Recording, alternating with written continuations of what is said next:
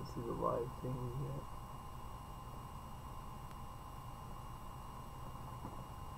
All right. Now we are back in business. And I hope that you are able to hear us. There we go. So you guys should be able to hear us now. Should be back in business. We just wanted to update you on Tuesday through Facebook Live like we have been doing for a while. This is the first time I was thinking the three of us have been together in a while, right? So it's been like two or nobody, and so now the three of us are here. And just by way of quick announcement. We're good. Oh yeah, so Amy says we can hear you. Fantastic. Thank you for the feedback. She says we can hear you.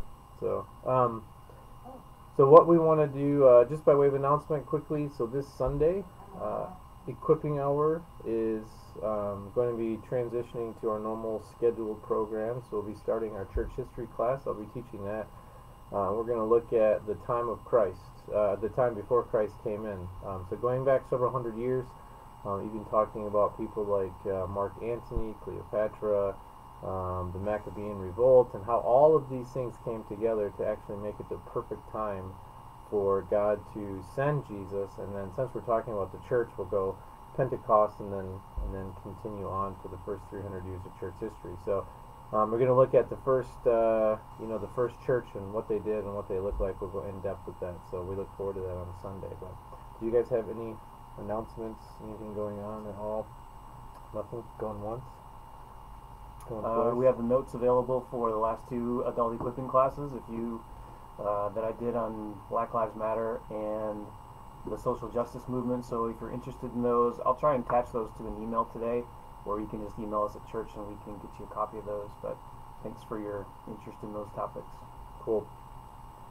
So for today, we just wanted to let you guys in on, maybe you hadn't heard or maybe you had heard, one of the great heroes of the faith on Friday the 17th finished his race and went home to be with the Lord, and that would be Dr. J.I. Packer. And while he wasn't in the same vein as we would be as far as denominational wise and even a few secondary beliefs wise, he certainly has influenced and will continue to influence evangelicalism until it's all said and done. His books will be around most likely forever and ever. But if you didn't know, between the three of us, we probably have one page worth of biography for J.I. Packer. Certainly read some of his books, but don't know a ton about him. So I just went online and wanted to share just a few things with you. Born in 1926 in England, ended up immigrating to Canada, became one of North America's leading evangelicals. And when he was a young kid, I think he was 7 years old, got hit by a bread truck. And if you ever watch J.I. Packer, you see his face. It wasn't symmetrical, and he actually, his whole head was put back together. Some people had said kind of like, puzzle pieces that the doctor had to do. And so because of that, he couldn't play sports, and he really wanted to. But instead of that, he got into becoming an avid reader and writer. I think his 11th birthday, I read, they got him a typewriter. And so from then on, he became very prolific at both reading and writing. He became very interested in the Puritans, so he was heavily influenced by the Puritans. In fact, John Owen's Death of Death became kind of his mantra that he lived by. And then with that, he and Martin Lloyd-Jones, they were contemporaries. Martin Lloyd-Jones also avid Puritan reader. They started the Puritan Conference, and for 20 years they met to host the Puritan Conference. And because of J.I. Packer's belief ecumenicalism, so he signed a pact, if you will, with the Catholic Church. So he was Anglican, and he signed to be brothers in arms, basically, with the Catholic Church. Lloyd-Jones sent him a letter and said that because of this, we can no longer be partners. And after that moment, I think it was 1970. Don't quote me though. And they decided to no more meet together, no more conference. They still had immense respect for each other, but he was no longer in the same kind of group. What Martin Lloyd-Jones was called the Free Church, I believe.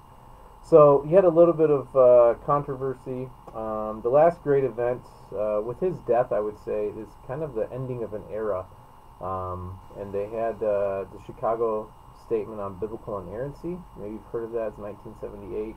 I just grabbed some of the names that had signed it. Maybe you've heard of James Montgomery Boyce, W.A. Criswell, both John MacArthur and his father, R.C. Sproul, Francis Schaeffer, and J.I. Packer. And so it was 200 pastors who signed this to show their belief in the biblical, inerrant biblical belief for all of evangelicalism. And so, as he dies, and we know Sproul died, and men like John Stott died, and in the 80s you had Lloyd Jones, and so these men are all dying off, and you see this kind of end of mainstream, kind of that powerhouse of evangelicalism. So Dr. Packer was known as a prolific writer, as I said, and I just grabbed a few of his books. Maybe you've heard of, certainly not going to name all of them, we don't have enough time, but Knowing God is probably his most popular. It was written in the 70s, I believe, and kind of got him on the map. And it was the first book I read by him, and I read it many, many years ago. Then we also had, and I do have it here, I grabbed it, so Knowing God, if you guys could see that. I'd highly recommend it. It's a great book on, well, knowing God. So, super, super great book. I've handed it out to people in the past. Also, Concise Theology. It's kind of, it's not a full-on systematic theology like you would get with biblical doctrine or something like that. But it certainly gives you the systematics in a concise way. And then he had his writing on the Puritans was also quite impressive. One of his most popular is called Among God's Giants: Aspects of Puritan Christianity. And then lastly, actually his second book ever published is one we're going to talk about today. It was published in 1961.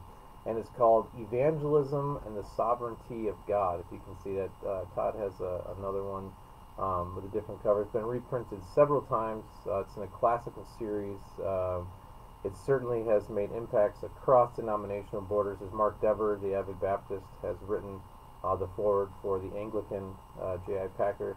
And so we wanted to take a minute and just talk about what that means. What does evangelism and the sovereignty of God mean? So, not necessarily going to walk through this book, but we're certainly going to take some concepts from it, and we're also just going to talk about what that looks like in our life practically as believers. And so we're going to start out with divine sovereignty. And so I've been doing all the talking thus far, and so these guys are going to pick up some slack here for the next 15, 20 minutes as we talk about that. So first of all, we're going to start with divine sovereignty. So you guys want to define that for us? What does that mean? Maybe, Joe, you can do that, but maybe before we get into that, maybe just highlighting the struggle here that most of us as believers wrestle with the concept of, if God is electing people unto salvation, then what does that do to evangelism? Then why evangelize? If God's already determined it, if it's already fixed, if that's already settled in heaven, who's going to become a Christian, then why in the world do we need to do evangelism? It just seems like this kind of fatalistic, it's already figured out, so we don't need to be about it. So I think the question that comes up so many times in our circles, those of us who love the doctrine of election and God's sovereignty, is how does this square with our evangelistic enterprise? So I think that's the struggle, that's the tension, and that's what this book answers. And I think I probably speak for you guys as well. When I read this book for the very first time, it was like click. It brought clarity to that issue that every one of us at some point are asking. So I don't know, Joe, you want to just talk a little bit about divine sovereignty and what does that mean? I can, sure. I thought you were into sovereignty, I was into evangelism, but I can do that. Oh, yeah, we can do it okay. together. Whatever. Yeah, sovereignty is just, God's in control of evangelism. He chooses all those before the foundations of the world who are going to be saved, and in the strictest sense, only those who are elect will be saved. And as Todd talked about, hyper-Calvinist view may say that, well, if that's the case, then what's the point of even doing evangelism? Because they're going to be saved anyways. So we struggle with that. If God is completely sovereign, then why, as Todd said, why even evangelize? But there's a thin line that Spurgeon says, this line of divine sovereignty and human responsibility, it's so parallel that we may not see it here on earth, but it meets at the foot of the cross. So even though God is sovereign in salvation, in everything, we as human beings, we still have a responsibility to trust in Christ. So yeah, even to back it up even further from that, the doctrine of God's sovereignty is to say that God has sovereignly determined everything that ever occurs in human history. He is sovereign over the universe. He is sovereign over the path of stars. He is sovereign over nations, rulers, kings. He is sovereign over the animal kingdom. He's sovereign over the sea life. He's sovereign over every molecule in our body. There is nothing that takes place in the world, in the universe, that is outside of the sovereignty of God. So, I mean, that's ultimately what we're talking about, which then, of course, includes, as Joe well explained, the fact that God determines whom he saves on the basis of his electing sovereign purposes. And that's Ephesians 1:11, as he works all things after the counsel of his will, and that verse is in the context of the doctrine of salvation. So does God elect people? Absolutely. Does God save people on the basis of his sovereign decrees? Absolutely. Can anyone be saved outside of those decrees? Absolutely not. So the doctrine of God's sovereignty, explains the fact why people become believers. They become believers because God has sovereignly ordained that. And I think what's key to recognize in that discussion is that both faith and repentance are gifts of God's sovereign grace to the elect. So you see that all over in Scripture. Ephesians 2:8 and 9 says that faith is a gift. It is a gift of God, and that not from yourselves, referring to the faith itself. Faith is a gift. God gifts faith to the elect so that they can believe. Repentance is a gift. God gifts repentance. Acts 11 verse 18 says that God has granted to the Gentiles repentance leading to life. Same thing in 2 Timothy 2 verse 25. God gifts faith and repentance to his elect. So that's his decree and that's his grace to do that. We'll talk a little bit more about the evangelistic side, but I thought maybe if I could just take a minute to look at some passages where the doctrine of God's sovereignty actually collides with the need for people to believe the gospel. So the doctrine of God's sovereignty does not negate human responsibility. It actually works hand in hand, and Packer called that an antinomy.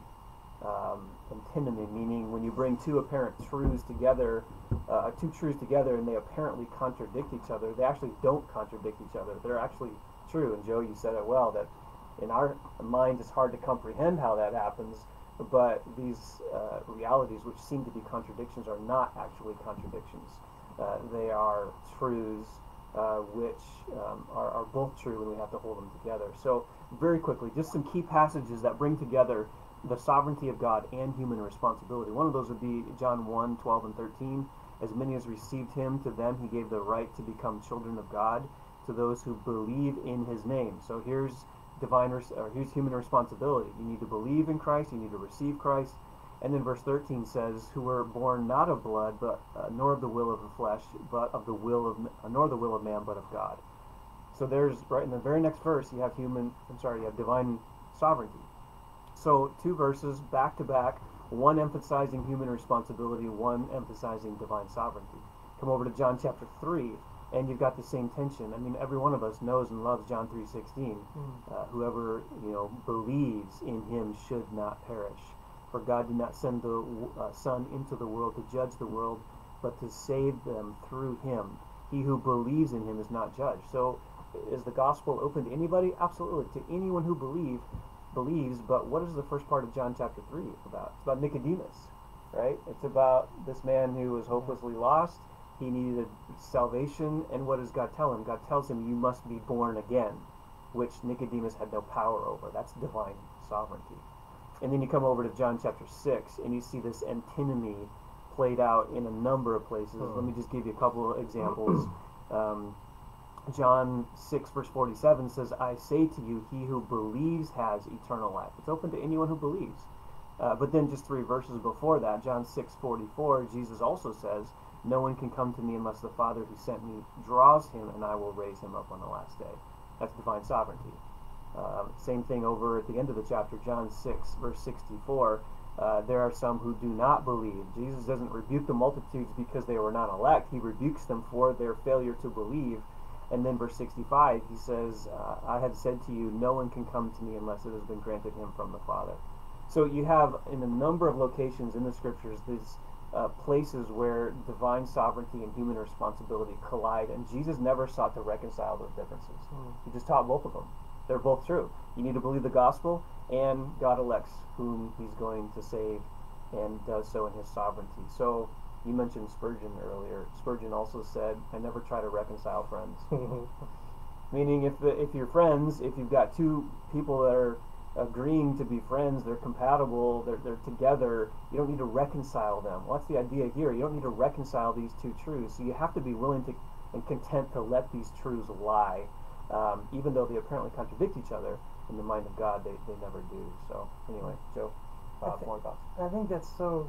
All those passages you read are so refreshing to see that he mentions one right after the other. And I mean, you see it in Matthew 11:28 when he says, "Come to me, all who are weary and heavy laden, and I will give you rest." But right before that, he says, "Thank you, Father, that you did not reveal this to the wise, but to those." And then he says, "Only those whom the Father wills will come to me." So right there again, he says there's divine sovereignty. Right after it, "Come to me, all who are weary and heavy laden." So it's so good to see that he does that almost all the time, and he doesn't try to reconcile or apologize for it. Yeah. So it's so good. Yeah, I think it's important, and Todd, you said this, but I think when we hear somebody say, well, there's a contradiction in the Bible, and we have to make sure we understand that there's that phrase apparent contradiction, because technically antinomy is a contradiction between conclusions which seem equally logical, reasonable, and necessary. What J.I. Packer said was, and I said it, and I had it in here, he said an appearance of contradiction between. And so when we read scripture and we talk to people and you say, you have your Arminian friend who's dead set on you got to raise your hand because it contradicts in the Bible, you'd say, well, it's an apparent contradiction. So you're not on the defensive. So when somebody comes and asks you that, you don't have to say, well, man, you're right, there is a contradiction. Let's figure out why this is here. Well, it's an apparent contradiction. And so make sure you're using your terms. And then the other thing that you said, which I really like, and Packer says this really well, he says, how do we accept this or live with this apparent antinomies? He said, accept it for what it is and learn to live with it. That's like, how concise. Like, it is what it is. Jesus didn't try to back it up. He didn't say, okay, guys, sit down. I'm going to explain to you the difference between divine sovereignty and the responsibility of man, and here's how it works. No, he preached the gospel, he condemned them for not believing, and he moved on to the next people group. I think that's the problem, though. Most people don't want to accept both of them. Yeah. Right? In our human minds, we want to make sense of this. Yes. We want to be able to put this all together and make it be some sort of completely understandable, rational explanation. And so we're not content to let it lie there. And that's why you have the two extremes.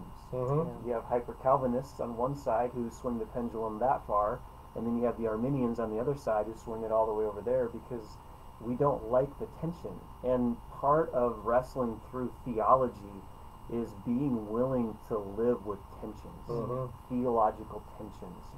And honestly, those should be there, because if we can figure everything out, God's not God, and we are closer to God than we think we want to admit. That's right. So part of this should be part of our struggle in trying to understand these things, because God is so far above us. There ought to be mysteries that we can't fully reconcile. Yeah.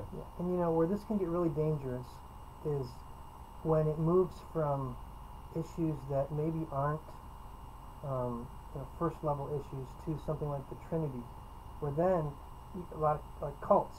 I don't want to maybe be specific, but sometimes they'll come to your door, and which ones are you thinking Not of, Joe? Specific. Joe. There's only a couple I options don't know. there. it's Christian Scientists, but they're like that. They're so. I'm just saying generally, it can be so frustrated with Jesus can't be the Son of God and God. He's not. They have to make sense of it, so they just say, well, he's not God. He's just a created man, and trying to they're going to reconcile something that doesn't need to be reconciled, and that's where it can get really dangerous when it comes to those types of issues. Yeah, and we can emphasize one characteristic or one attribute of God above the other, and that's how you get Arminianism, because they say God can't love somebody unless they give him a choice. That's not found anywhere in Scripture, by the way. Right. And so what we'll say is God is love, and so then we take our human concept of love, which we say choice is the highest form of love. I choose my wife, so I love her. She chose me. So that's the highest form of love. Then we take that and we put it over God, and so then we ignore the doctrines that are there. So we just have to be careful of those things. And so then we have divine sovereignty. We have divine sovereignty and human responsibility, not free will, but human responsibility. And then we also have then what is evangelism. So what is Joe, if you want to enlighten us in 3 minutes or less? Okay. Well, let me just quickly tell you what evangelism is not, because I think over the last 40 years you have these ideas of what maybe evangelism is, and I think it stems from a fear of doing true evangelism. And sharing your testimony, that's a wonderful thing, but that's not sharing the gospel. That's sharing your testimony. Unless you include the gospel in that testimony, don't be deceived and think you're sharing the gospel with somebody if you're sharing your testimony. Or inviting someone to church. That's a great thing, but that's not sharing the gospel. May they hear the gospel at church? Maybe. But you're not sharing the gospel, just inviting someone to church. Or some people say, well, I prayed for this person, and they think they shared the gospel with them. You didn't share the gospel with them, you prayed for them. Or the last one I hear a lot is, I'm just trying to live a holy life. Well, definitely we want to live a holy life, but that's not sharing the gospel. The gospel, the literal word for gospel in the Greek is good news. Euangelio.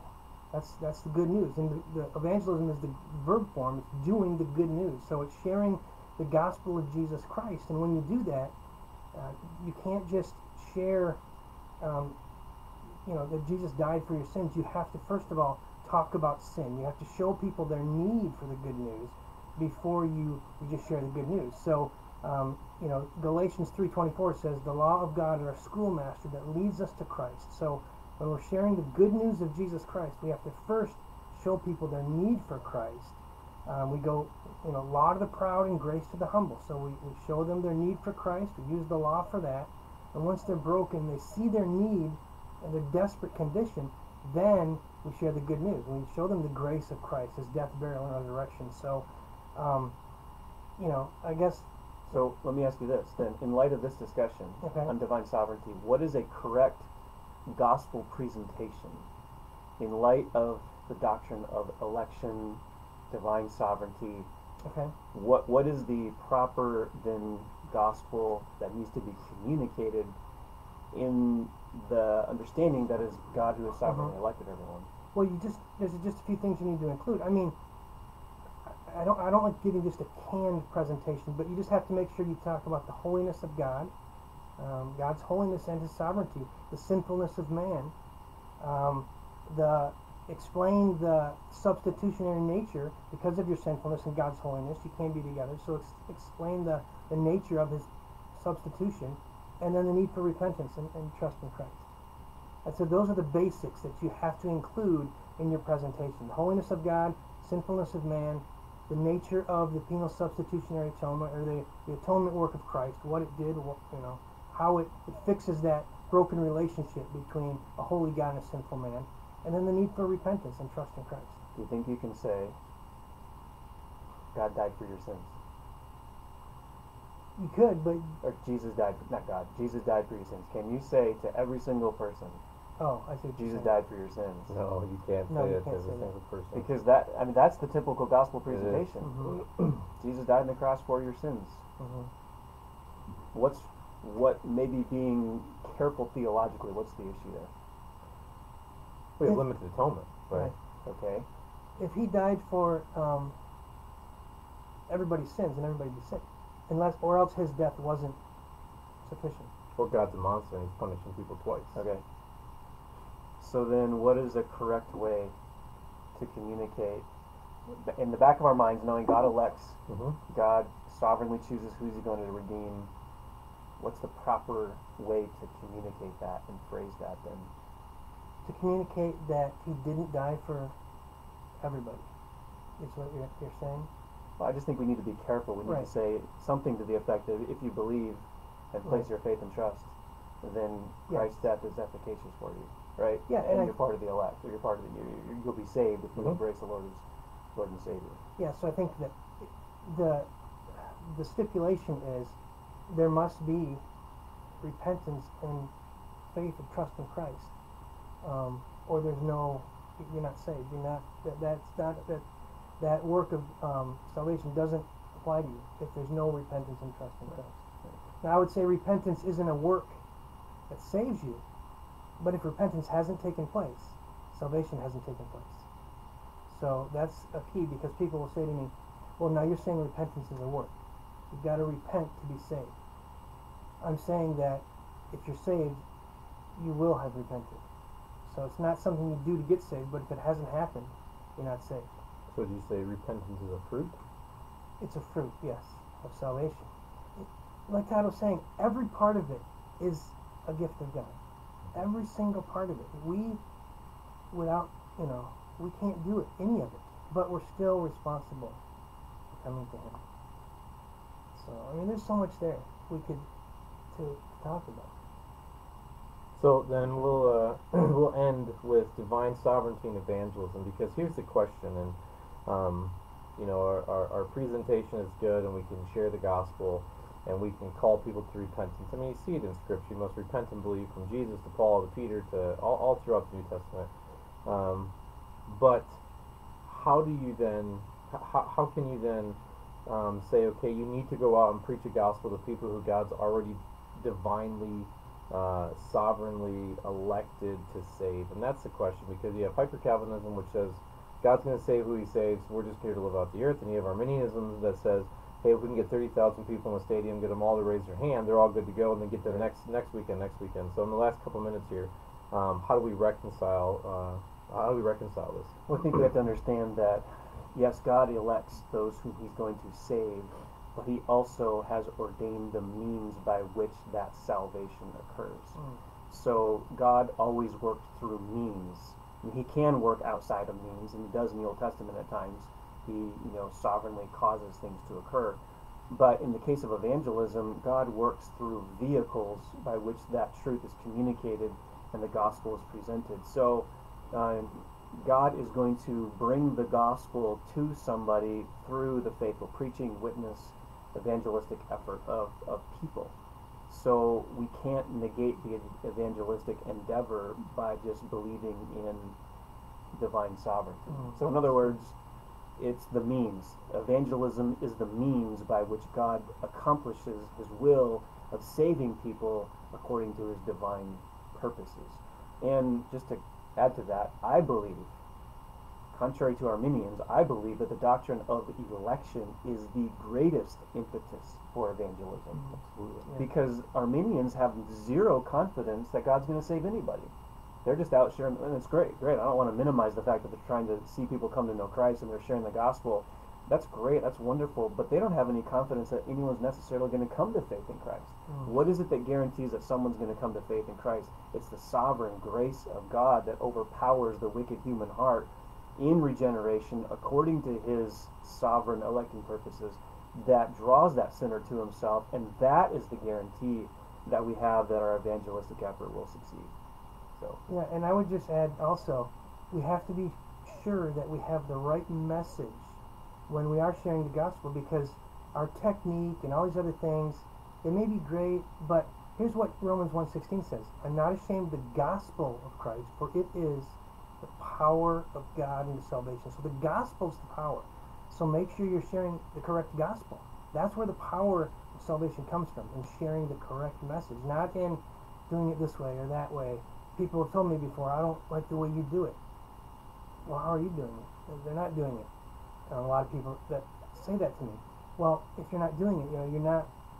You have to have the correct message and sharing the true gospel message, because that's where the power for salvation comes from. how have you seen this, Bob? Just the doctrine, these two issues collide. How have you seen this in your own ministry over in Africa, maybe? How have you seen divine sovereignty and human evangelistic effort? Well, I was actually going to ask you guys a question, so you beat me.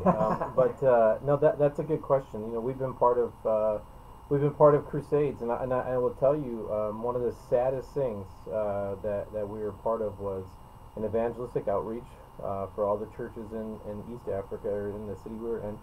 And you know, if you showed up and you raised your hand, you got a Bible.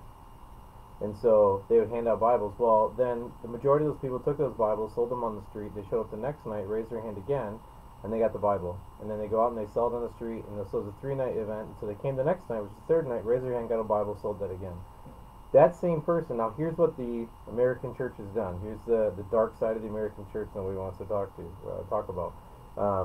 Those churches that were hosting that from the States, a dozen churches or so, they all counted that guy 3 times as being saved, and then they go back to their church, and they stand in front of their church, and they say, we preach the gospel faithfully, you know, it's by faith, and then they say we had 560 people on the first night, 700 people on the second night, 800 people on the third night. You know, meanwhile, A, the majority of those people were definitely not saved. And B, the majority of those people were the majority of those people again and again and again. So seeing it played out like that, obviously it's put a very bad taste in my mouth for big evangelistic outreaches. And so I think the sharing of the gospel, I love sitting down with somebody, and I love being able just to share the gospel with them. I think we need to take advantage of the time that we live in. And the time that we live in, there's a lot of people that don't have hope. Maybe your family members, maybe your friends, co-workers, whomever. And you have the opportunity to offer them hope, like a real, actual, tangible hope that lies outside of all the craziness that's going on right now. And so a lot of people, when they think evangelism, they think Billy Graham, Luis Palau, you know, whomever that is there, Chris Tomlin's big conferences or concerts. And that's not what we're called to in Scripture. We're called to be able to witness to one another. And so I'll kind of end with this. Kevin DeYoung asked this question once about tithing, and I kind of related to everything in Bible and Scripture. And Kevin DeYoung said, "What if everyone tithed like you? Where would the church be?" And so my question would be, what if everyone shared the gospel like you? Where would the church be? And we're not saying you have to hold an event at your house and invite your neighbors over and put the podium in your living room and then start giving the gospel. But when was the last time you just shared Christ with somebody? When was the last time you shared the hope of the gospel as the power of God unto salvation? So do you guys have anything you want to add? You good? Okay. Get this book and read it. Excellent book. So if you've never read it, at least pick up a copy and read it sometime. You'll be greatly blessed by it. Yeah. So you guys have a wonderful rest of the day, and hope to see you on Sunday.